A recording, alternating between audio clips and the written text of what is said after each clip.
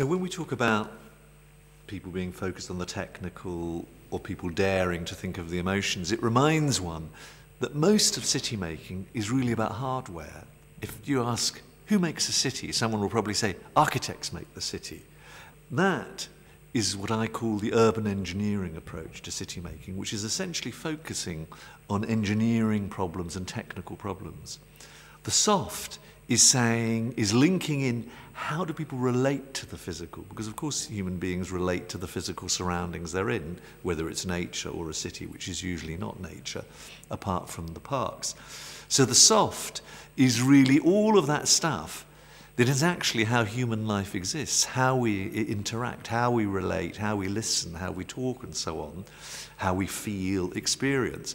Now it's absolutely astonishing, since the primary drivers of human existence is all of that, that is completely excluded in city making. Sort of slightly exaggerating for effect, but in broad terms it is. There are no people who understand about environmental psychology.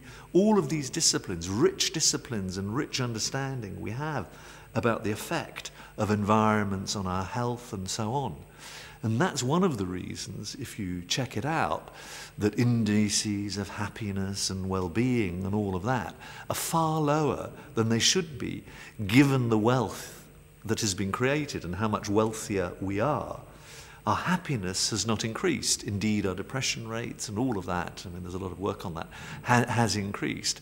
I'm saying, let's look at the city as a sensory experience, because that is the primary essence of who we are as human beings. Might sound a bit abstract, but I think it's very true. And that doesn't mean that I feel we should wallow in emotions or anything, but just note them, understand the effect, and respond when you're doing your hardware. So that's the difference between the urban engineering approach to city making to what I call creative city making.